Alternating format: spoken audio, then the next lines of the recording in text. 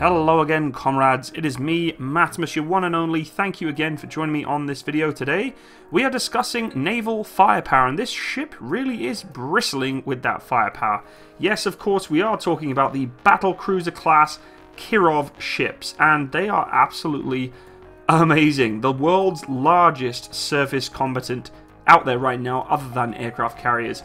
Of course, the United States of America really does dominate the seas when it comes to its massive nuclear-powered aircraft carriers and amphibious assault ships and the like, but Russia really does take the #1 spot for the biggest, most heavily armoured surface combat ship that is out there, and being that it's a battlecruiser, it has to stick up to that name. It is almost a battleship in my eyes. It is absolutely incredible. Now, we will discuss this ship as a overall review. I don't really try and put too much of my opinion on it to the fact that I don't want to ruffle any feathers. So we'll just go over its overall features and then put a little bit of my take on the end. Designated by the West as battle cruisers, as their size and armament puts them somewhere between a battleship and a heavy cruiser, these bristling relics of the Cold War are so menacing that they are one of the main reasons why America's Iowa-class battleships were brought back into service by the Reagan administration. Russia currently just has one of the 4 of these 827-foot-long monsters that were built in active duty service, that being the Peter the Great, which is also the flagship of the Russian Northern Fleet. The third ship in the Kirov-class line, the Admiral Nakhimov, is being modernized and will be online by the end of the decade, and the second in its class, the Admiral Lazarev, will be retrofitted and redeployed by the early 2020s. Admiral Ushkov, formerly the Kirov, may also be modernized and put back on patrol, although no real hard timeline has been put in doing so, and it could be quite restrictive due to the fact that Russia is trying to work heavily on its financial difficulties it is having with the armed forces all round. The Kirov originally became operational in 1980, with her sister ships following about every 4 years aside from the last in her lineage, Peter the Great, which was commissioned in 1998 due to her financial turmoil following the fall of the Soviet Union. These ships are really true leviathans of the sea and displace 28,000 tons when loaded, which is 3 times that of America's Ticonderoga class of cruisers, but less than half of the retired Iowa class. The Kirovs rely on a pair of nuclear reactors. Yes, it is a nuclear-powered ship, very similar to that of the aircraft carrier classes of the United States. However, this is pretty much just a cruiser. The Kirov has to use its pair of oil-fired steam turbines that put out a combined 140,000 shaft horsepower. This combo allows these ships to sprint at over 30 knots for about 1,100 miles straight. When running on nuclear power alone, without the turbine boost, she can sustain around 20 knots continuously. Over 700 sailors operate these massive ships, which is about double that of the America's Ticonderoga class. This large complement makes a good sense when you examine just how much firepower this thing can actually project. They are bristling with guns, missiles, rockets, expansive vertical launch systems, and with hundreds of missiles at its disposal. The Kirovs were built to counter the large American carrier groups while also defending their own flotillas. The ship's primary offensive punch comes from the 20 SS-N-19 Shipwreck long-range anti-ship missiles. These 7.5-ton robotic missiles are launched at angles in salvos of at least 4 missiles and work as a team to autonomously attack their target from hundreds of miles away at a high supersonic speed. After launch, the lead missile ascends to high altitude and works as the command and control platform for the others that skim along at low altitude.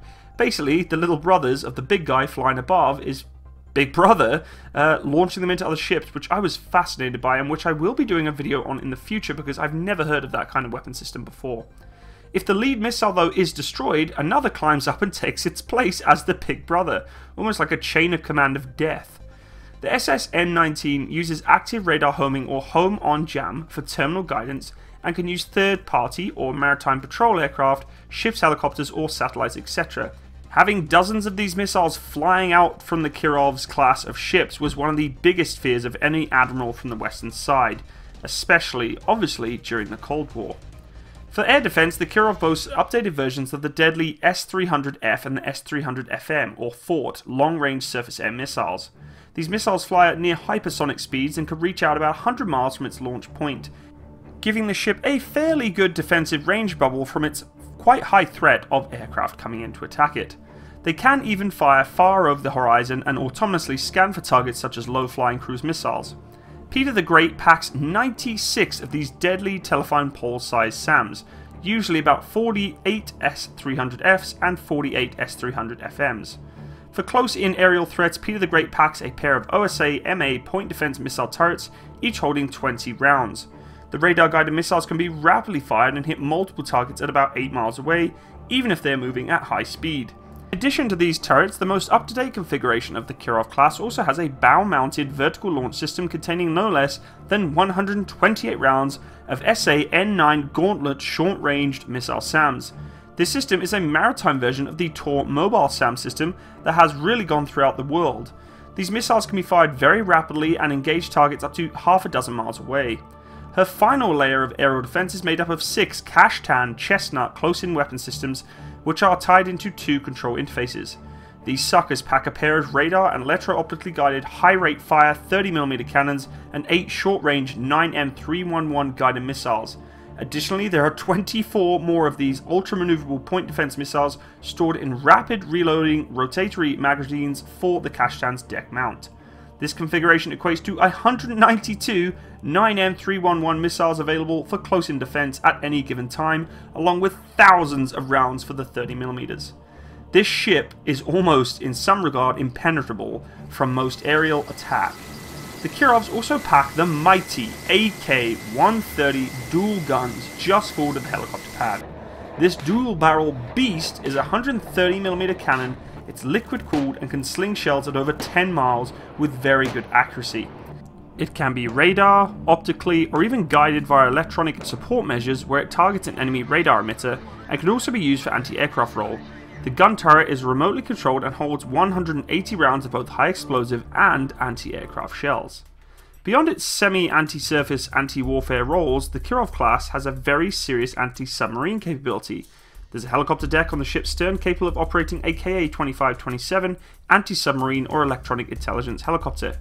She can carry up to 5 of these coaxial rotor choppers, although 3 are normally housed in her unique hangar deck, which is accessible via a trapdoor and elevator system just forward of the helicopter pad. These helicopters can be armed with torpedoes and depth charges, or can be used to relay accurate targeting data on the location of submarines or the carrier groups back to other ships in the fleet. The Kirov-class also packs 10 tubes capable of carrying the SS-N16 Stallion rocket-assisted torpedoes. Basically, these missiles can fly out about 50 miles and drop a torpedo right on top of any submarine. Finally, there are 3 rotary anti-submarine rocket launchers, or RBU-1000s and RBU-1200s, each packing between 4 and 5 dozen short-range anti-submarine rockets. In order to make all of this armament work, as well as acting as command and control flagship for the entire Russian Northern Fleet, the Kirov-class bristles with such massive amounts of tracking and radar arrays, as well as electronic countermeasures, dozens of communication aerials, and so forth. Although her radar arrays are nowhere near as advanced as the American phased SP-1 radar system found in the Aegis combat system equipped on both US Navy cruisers and destroyers, they are extremely powerful and have seen some very updated and recent upgrades. Generally, it is assumed that this modern configuration of the Kirov-class ship can see large targets at altitude out to over 300 miles, while low-flying fighter-sized aircraft can be detected at about 50 miles. Additionally, the fact that she packs the S-300FM makes her the only ship in the Russian Navy that is capable of ballistic missile defense. The massive Kirov-class, once thought destined to become another technological victim of the end of the Cold War, is now making a comeback as Russia slowly revitalizes its naval forces.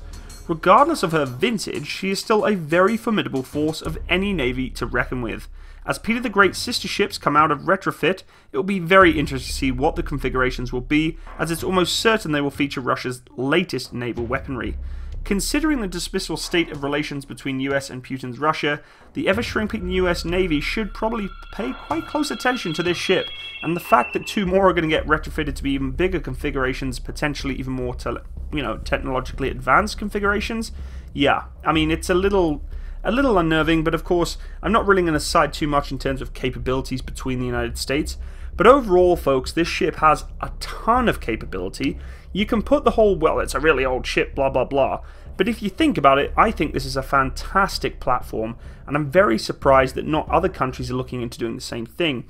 Yes, destroyers, frigates are able to be very quick, very maneuverable, can produce lots of them, therefore increasing your network of the Navy around the world, which is the key to any Navy and any naval force, is being able to, you know, spread those wings out and go to wherever you can in the world very quickly instead of just having one or two big ships.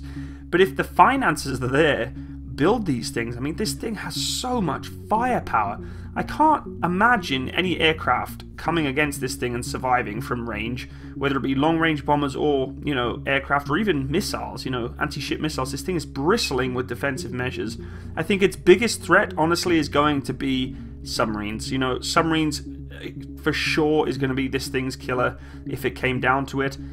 It does have, obviously, some basic defenses to protect itself from submarines, but when it comes to overall submarine defense, that helicopter is going to be a huge asset to it. 3 of them fit on this thing. That just shows you how, you know, how capable it is, considering it's holding all that other firepower and still has the ability to put bloody helicopters on it too. Very impressive. I would like to see what's going to come out of the new ships that are coming out in the future. That's really, really interesting to see. I'm sure they're going to be bristling with a ton of new technology that maybe we're not even going to hear about or be told about. But I'm really curious to see what will happen. Anyway, everyone, I hope you learned a little bit about this beautiful ship. I would love to be able to take a walk on board of this thing, but probably never going to happen. If any of you, you know, from Russia or wherever else have been around this ship or experienced, you know, things with it, please let me know. I'd love to hear your opinions in the comment section below.